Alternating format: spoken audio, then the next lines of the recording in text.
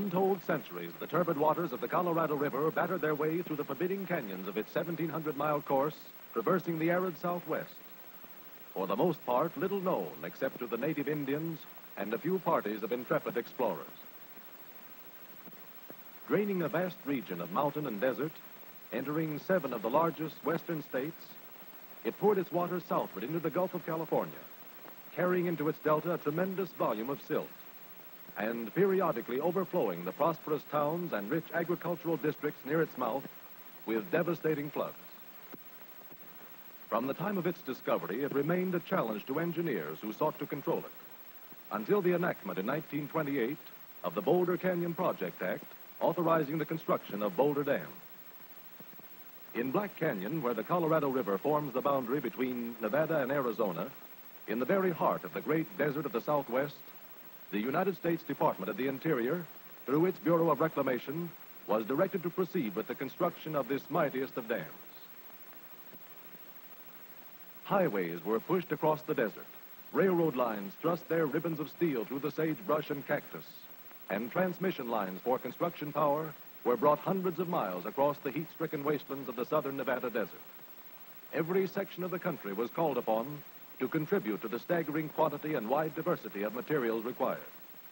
Thousands of tons of steel, millions of barrels of cement, machinery, gasoline and oil by the thousands of gallons, tools, building materials, all these and much more were concentrated at the site of operations in an endless stream. The engineering forces completed their surveys, working under the most hazardous conditions, and every union furnished its quota of laborers and artisans.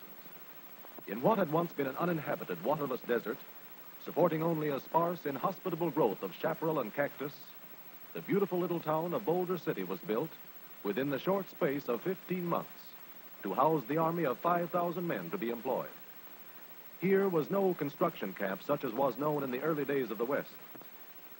Instead, Boulder City was developed as a model town, furnishing every facility and convenience to its inhabitants. 4 churches, a modern, fully equipped school, and various civic organizations met the cultural requirements of the community, while a theater and several clubs furnished recreation. A thriving business section developed along the principal streets, while pleasant homes surrounded by gardens faced the broad tree-lined residential avenues of this modern, spotless town. The buildings housing the offices of the Bureau of Reclamation and the Civic Administration, which operated directly under the federal government, were set in the midst of pleasant parks, which were welcome havens of rest after the day's labors in a country where the summer temperature often reaches 125 degrees above zero. In the business section of the town, arcades formed a protection against the tropic sun. Lovely flower gardens bloomed in marked contrast with the surrounding desert. Lining street after street, the white cottages of the married workmen recalled to mind the military camps of 1918, while single men were housed in air-cooled dormitories, each accommodating 176 occupants. Under conditions which would have gained the wholehearted approval of any modern housewife, tons of food were prepared and served daily in the sanitary, electrically equipped kitchens. A corps of cooks and waiters was able to feed as many as 1,300 men at one setting of the tables. Menus were varied and the food was of excellent quality. As Boulder City was about 7 miles distant from the dam site, it was necessary to provide transportation for the workmen to and from the job. This was accomplished by a fleet of passenger motor trucks, some of them carrying as many as 160 men. A 24-hour day was divided into 3 shifts of 8 hours each for all classes of labor. The 4th of July, Labor Day, and Christmas were the only holidays observed. Once the rapid tempo of the ambitious construction schedule was established and underway toward the marking of a record-breaking achievement in American engineering history. It was in March 1931 that 6 Companies Incorporated of San Francisco, California, was awarded the general contract for the construction of the project, including Boulder Dam and its appurtenant works. And by early summer of the same year, preliminary construction work was in full swing in Black Canyon.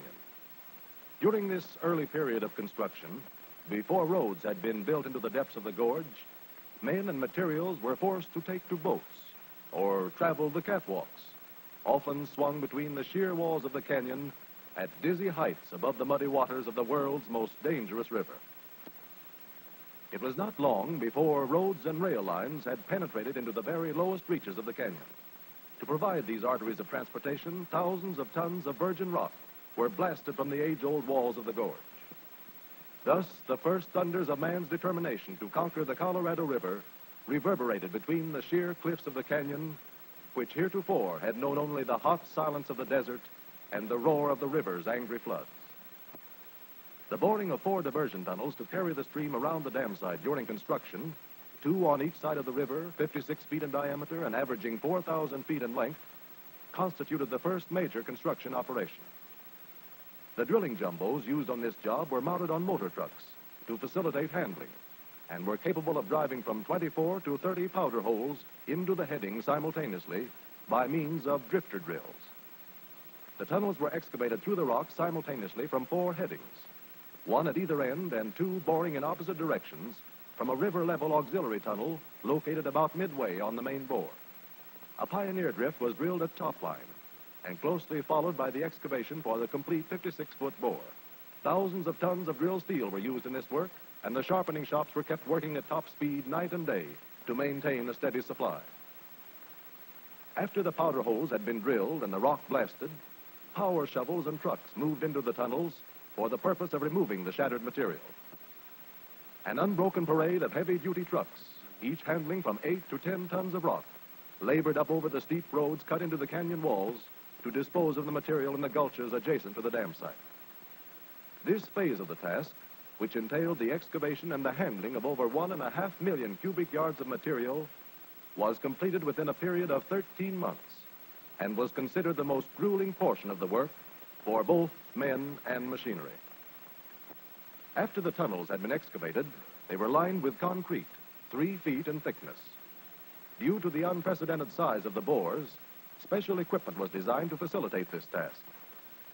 The tunnels were lined in segmental sections, the invert or base being the first in which the concrete was placed.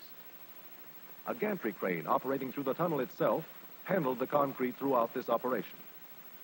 The sidewalls were next lined behind movable steel forms, which traveled through the excavated section on rails laid from portal to portal. The top arch was placed with the use of a concrete gun operated by compressed air. To prepare the canyon walls to receive the abutments of the dam and to remove loose and dangerous rock from the face of the cliffs overhanging the site, many tons of rock were torn away and hurled into the depths of the canyon in a series of spectacular blasts, which occurred almost daily during the period from commencement of operations at the dam site to the time when actual building of the dam began about 2 years later. To reach their positions on the canyon walls, the men engaged in the work of drilling and handling explosives for these huge blasts traveled in cages or skips swung on cables at heights of hundreds of feet over the river. To the casual observer, this dizzy sky ride must have seemed thrilling indeed, but to the workmen themselves it became a matter of course and all a part of the day's job. The first step in preparing for the blast was the drilling of powder holes into the rock of the canyon wall. For this purpose, the jackhammer drill, operated by a single man, was generally used. The holes were then loaded with dynamite, and the blast set off, shattering the air with its detonation and shaking the very earth with its force. After the blast, these acrobatic workmen, known in construction camp parlance as high scalers, swarmed over the face of the cliff to remove the fragments of rock shattered and loosened by the upheaval of the explosion. Only in this manner could the walls be successfully cleared of debris. Swinging in bosun's chairs from the canyon's rim, these daredevils were protected in their hazardous work by hard helmets, safety ropes, and other safety appliances. November 1932, preparations were made to divert the river through the tunnels. A small blast opened a breach in a temporary dike which had held the river in check at the entrance to one of the tubes, opening the way for the free passage of the water into the 50-foot concrete-lined bore. A temporary dam of earth and rock was quickly thrown across the stream, deflecting the entire flow. Within 24 hours, the Colorado River, under control for the first time in its history, was flowing around and past the dam site through the huge diversion tubes. An all-time record was set in placing the more than 1 million cubic yards of material required for the construction of the two coffer dams, in themselves barriers of no mean proportions. The earth fills were compacted to an elevation well above the high water mark to prevent the flow of the river from entering the scene of operations during the construction of the dam and power plant. After the completion of the coffer dams, the site was unwatered, and a fleet of power shovels and trucks put to work on the excavation of the riverbed material to provide foundations for the structures. This excavation was carried to a point 135 feet below the old river level, necessitating the handling of more than 2 million yards of rock, earth, and sand. Here again, the stamina of both men and machinery was put to a severe test in transporting the waste from the very lowest depths of the gorge. As the cleanup of the dam site progressed, the ancient bed of the Colorado River was laid bare.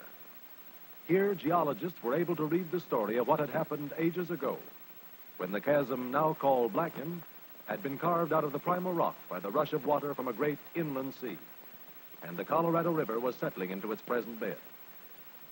To ensure the greatest possible stability for the foundation of the dam, meticulous care was exercised in preparing the rock surfaces for the reception of the first concrete.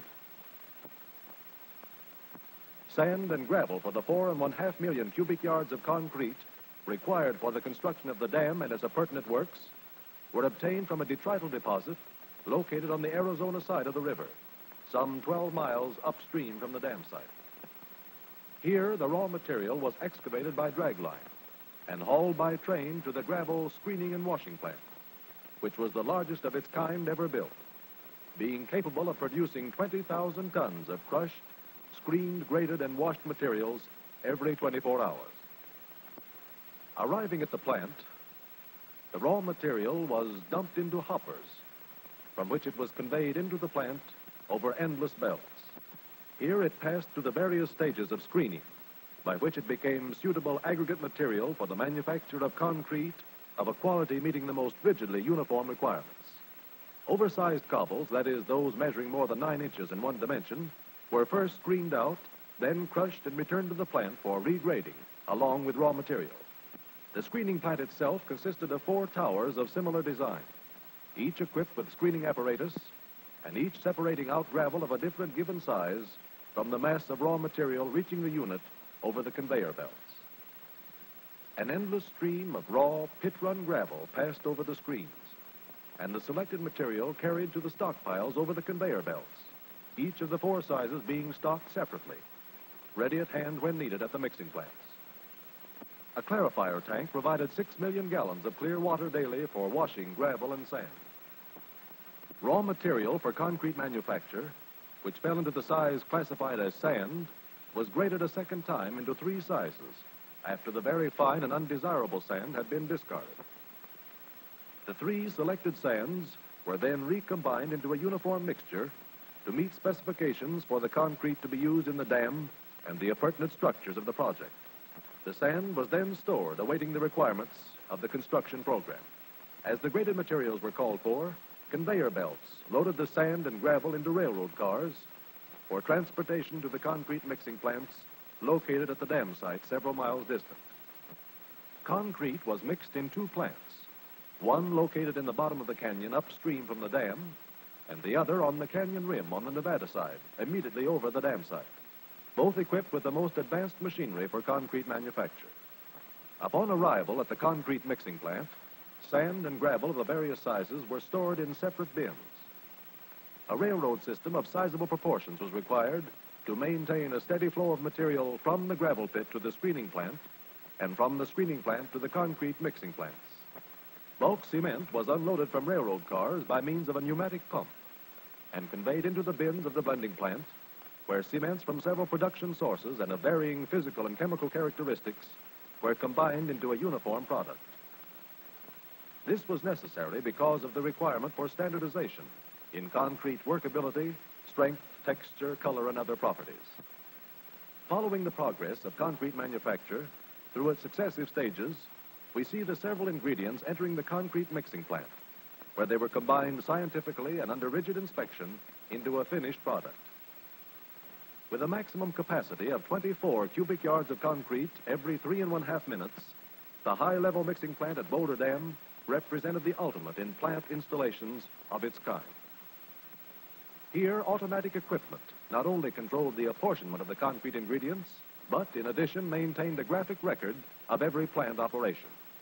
From his post on the control deck of the mixing plant, an operator was able to direct the entire mixing cycle, from the initial weighing of the ingredients on through the complete mixing process. The human element was almost completely eliminated, as the mechanical equipment was capable of automatically selecting, measuring, weighing, and recording the proper materials in the precise amounts required for the production of a given mix, to which the recording dials had previously been adjusted and set. Here also we find the production line conveyor belt speeding up the process by carrying the component parts from the measuring and weighing hoppers into the batching bins, from which the materials were dumped into the 4 cubic yard capacity rotary mixers. Water was added in controlled amounts, and the entire mass thoroughly agitated as the last step in the economical and efficient manufacture of a concrete strong enough to withstand the enormous pressure to which the dam would be subjected. From the mixing plant, concrete was dispatched to all sections of the works, and because of the widely varying conditions prevailing, various types of containers and methods of transportation were involved. Motor trucks and electric trains were utilized as carriers, and containers varied from the 8 cubic yard capacity bottom dump buckets to the 4 cubic yard capacity transit mixers. The latter were used on long hauls, where it was necessary to agitate the concrete in transportation to prevent segregation of the mix. However, the major portion of the concrete handled on the project was carried in the 8 cubic yard buckets and transported from the mixing plants by electric train. A system of 9 aerial cableways spanning the canyon from rim to rim and anchored at either end to movable towers was utilized to carry the concrete and other materials from the points of train or truck delivery to the dam and other structures on the project. It was on June 6, 1933, that the first bucket of concrete was placed in the very lowest of the dam forms, 135 feet below the level where a few months previously had flowed the unchallenged Colorado River. What was to become the highest dam in the world began to rise from the impregnable rock of its foundation. As bucket after bucket of concrete was dumped into the forms, the plan of the structure became apparent, and soon extended along its full 660 feet dimension of thickness at the base. Throughout the lower levels of the structure, concrete was placed from a trestle anchored to the Nevada wall of the canyon.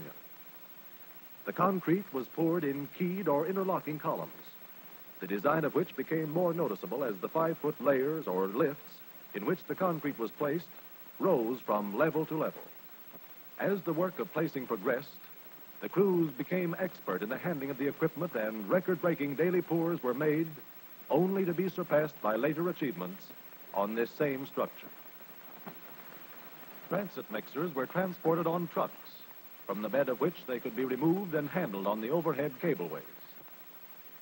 These were used in the placement of concrete in the confined forms along the abutments, where the 8 cubic yard buckets could not be handled. Selecting at random one bucket from among the hundreds of thousands that traveled from the canyon rim over the cableways and down into the dam forms, we see the typical operation from the time the bucket is picked up by the cableway on the canyon rim, swung out into midair over the gorge hundreds of feet above the forms, its tremendous weight of 22 tons riding easily and gracefully over the cable, as it is lowered into the forms with an ease and certainty seemingly out of proportion to its great bulk and tonnage. As the bucket descends, suspended at the end of hundreds of feet of cable strands, it is received at the forms, the safety locks unlatched, the signal given, and 8 more cubic yards of concrete added to the dam's bulk. Concrete was compacted into the forms by mechanical vibration, the application of which ensured dense compression against adjacent surfaces. Workmen were carried from the canyon rim to the dam forms by way of the inclined skidway, or monkey slide as it was called, which operated through the Nevada abutment excavation.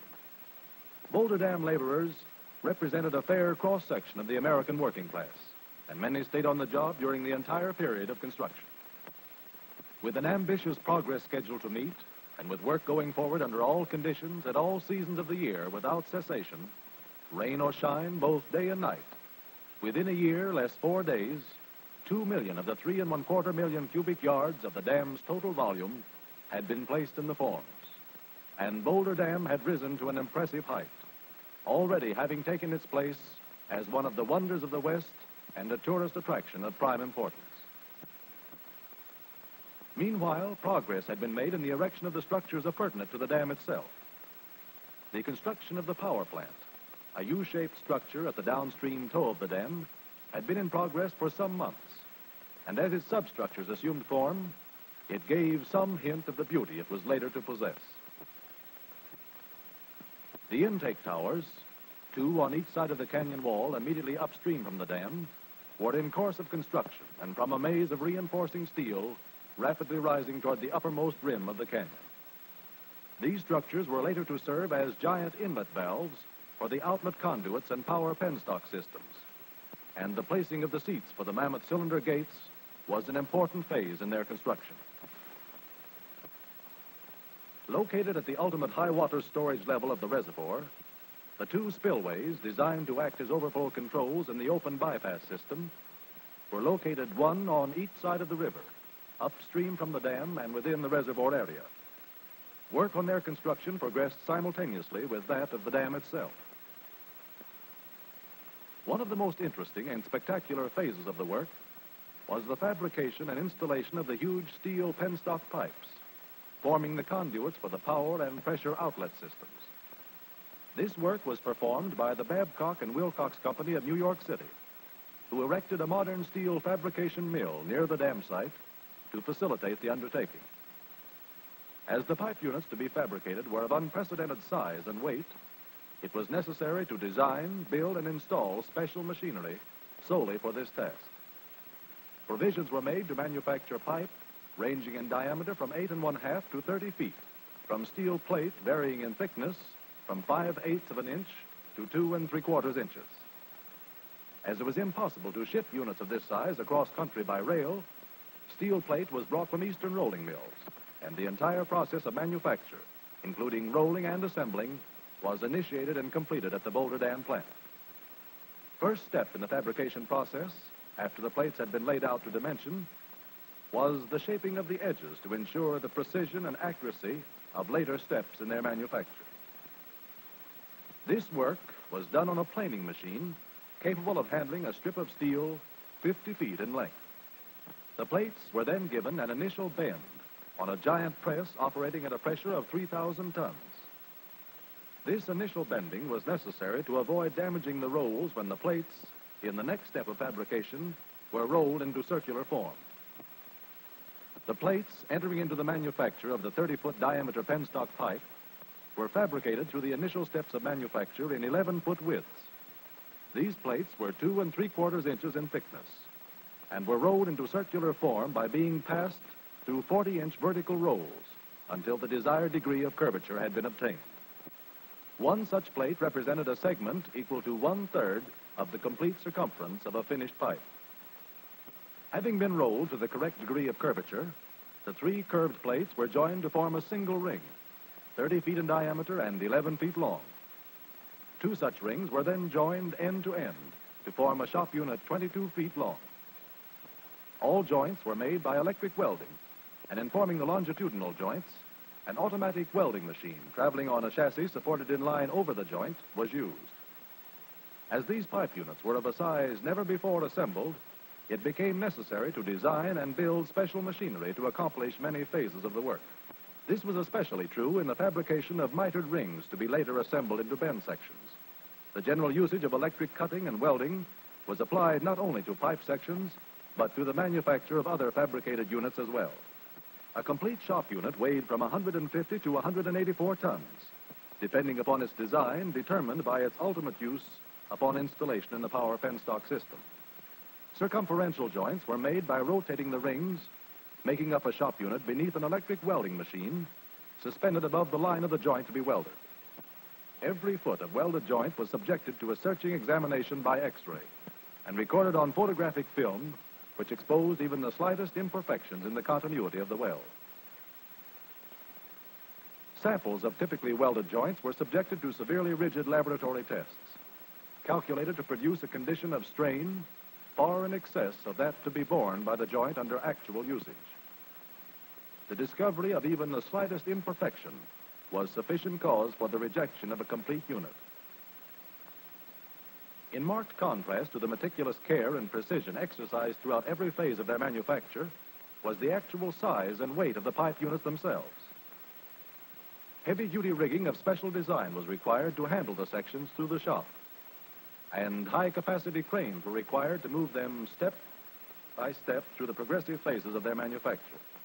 To equalize the terrific internal strains introduced into the plates by bending and the additional temperature strains incurred during welding, individual pipe sections were subjected to a temperature of 1400 degrees Fahrenheit in a gigantic annealing furnace. This temperature was induced not by the application of flame itself, but through the circulation of superheated gas. Shop processes were carried only as far as the production of the unit section. As these sections were to be joined to form a continuous penstock, provision was made to accurately accomplish this junction in the tunnels. To guarantee a satisfactorily tight field joint, the ends of the sections were machined on a mammoth vertical lathe, operating across the 30-foot diameter of the pipe. After a final inspection, the pipe section was ready for installation. A modern streamlined train passing through one of the huge tubes affords an interesting gauge for the comparative size of the units. The job of transporting the pipe sections from the plant to the dam site was in itself a tremendous undertaking. And to accomplish this work, a special road trailer capable of carrying 200 tons was designed and built. Caterpillar tractors furnished the motive power, as the trailer itself was not equipped with the means of locomotion. During handling, the conformation of the pipe section was maintained by rigid internal bracing. The movement of the heavy trucks was controlled by air brakes and power steering apparatus, with which the trailer itself was equipped. Upon arrival at the canyon rim, directly over the dam site, the unit was maneuvered into position for lowering into the canyon. To perform this task and to handle other heavy equipment, a permanent 200-ton capacity cableway had been swung over the gorge, its 6 3.5-inch track cables securely anchored into the rock of the canyon wall. The cableway was manipulated from a control tower overhanging the canyon, from which the operator commanded a full view of all its movements. The heavy hoisting machinery, controlled by synchronized motors, was the largest and most powerful of its kind ever built, as were also the track cables themselves, which spanned the canyon a distance of 1,256 feet at an elevation of 700 feet above the river from the head tower located on the Nevada side. Over the track cables traveled the carriage to which the hoisting and traveling cables were played. A specially designed heavy-duty rig, which became known to the workmen as the moonbeam, because of its peculiar shape and from which the pipe sections were suspended, was used in lowering the huge tubes into the low levels of the canyon while cradled in a sling of heavy steel cable. After all lashings were secure, the pipe section was lifted from the trailer to begin its slow and carefully controlled movement over the cableway, riding from the rim out into space, suspended 700 feet above its ultimate position. When the cable carriage with its tremendous weight of steel had been maneuvered into location over the intended landing far below, the hoisting cables were slowly played out and the pipe lowered under absolute control into the canyon. Here, a second specially designed car waited at the portal of the access tunnel to relieve the cableway of its burden and carry the pipe section underground to become a part of the extensive conduit system penetrating the cliffs on both sides of the canyon. With the workmen laboring in the tunnels far underground, the gargantuan task of placing the penstock pipes in position to form continuous conduits between the intake towers and the powerhouse and outlet works was accomplished. The separate units were hoisted into location with the aid of cables, and once placed in position, were joined with pressure pins to form a continuous pipe. While work on the appurtenant features of the Boulder Canyon project was in progress, an uninterrupted stream of concrete had been pouring into the forms of the dam from both mixing plants. Progress was curtailed only by the limitations of sound engineering and construction practice. Day by day, week after week, the top workings of the structure approached its full height of 730 feet, far above the crest of any other dam yet built by man, or likely to be built for years to come. Schedules established at the outset of the work were left far behind, as the concrete of the dam narrowed toward its crest and the structure widened between its abutments approaching the very top rims of the canyon. In June 1935, the dam structure itself stood completed, 2½ years in advance of the time originally designated. In September of the same year, President Franklin Delano Roosevelt, voicing high praise for both designers and builders, dedicated Boulder Dam to the progress of the nation. As final construction work was completed, the impressive beauty of the structure became apparent. The roadway, traversing its 1,300-foot crest, forms a magnificent link in a transcontinental highway. The reservoir filling behind the dam was named Lake Mead in memory of Dr. Elwood Mead, late Commissioner of Reclamation, whose life work culminated in the building of Boulder Dam. The largest artificial body of water in the world, it extends upstream 115 miles into the lower reaches of the Grand Canyon, with a shoreline of 550 miles opening upon vistas unglimpsed by man until invaded by the gradually rising waters of the reservoir. Equipped with cylindrical gates which function as giant valves, the 4 intake towers serve as inlets to the 4 steel penstocks, supplying water to the turbines and outlet valves. Perched on shelves hewn into the canyon walls, they tower 403 feet to an elevation above the crest of the dam and the rim of the canyon. With a combined capacity of 400,000 cubic feet of water per second, the 2 spillways, located one on each side of the canyon upstream from the dam, will serve as high-level controls once the water of the reservoir has risen to its maximum storage elevation. Each spillway is equipped with 4 100-foot drum gates, acting through a vertical dimension of 16 feet. Water flowing over the lowered gates into the spillway basin plunges 600 feet down through the tunnels to re-enter the river downstream from the dam. The Boulder Dam power plant is built in 2 wings, one along each side of the canyon wall at the downstream toe of the dam. The first generator was placed in operation on September 11, 1936. Equipped with 17 generating units with capacities ranging 40,000 to 82,500 kilovolt amperes, this, the world's largest power plant, is capable of generating 1,835,000 horsepower of electrical energy when operating at its rated capacity. The transmission lines carrying Boulder Dam power radiate in a network from the dam with the major lines serving the Los Angeles metropolitan area. From the takeoff structure located on the roof of the powerhouse, the lines are taken up over the rim of the canyon into the switchyard above, where the most highly specialized and modern developments in the power transmission field are to be found. From the switchyard, the lines travel out across the desert, bringing life to the homes and cities and power to the factories of Southwest.